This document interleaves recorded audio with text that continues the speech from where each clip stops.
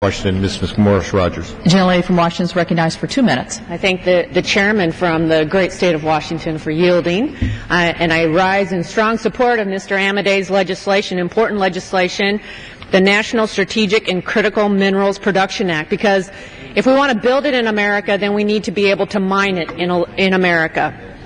And this legislation is important in identifying and promoting strategic and critical minerals here in America. It will make us more competitive by addressing permitting delays, improving the NEPA process, and revitalizing our domestic critical minerals supply chain. Madam Speaker, it takes longer to receive a mining development permit in the United States than any of the other 25 mining nations in the world. The average waiting period for a permit is 7 to 10 years, and in many examples it's much longer. We can improve this process without changing our environmental standards. The Kettle River Buckhorn Mine in eastern Washington, who employs over 400 people in Ferry County, knows this all too well.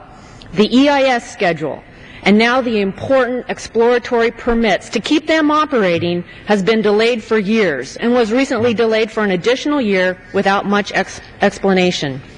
This bill is important. It's important to bringing jobs to America, bringing job certainty to Ferry County and eastern Washington. Right now, many foreign countries are requiring companies that buy raw materials from them to produce the products those minerals are a part of in that foreign country. If you are concerned about American infrastructure, if you are concerned about American manufacturing, if you are concerned about American energy independence, American mining, or American jobs, I urge you to support H.R. 4402. And I yield back. The gentlelady yields back. Gentleman from Massachusetts. Yes,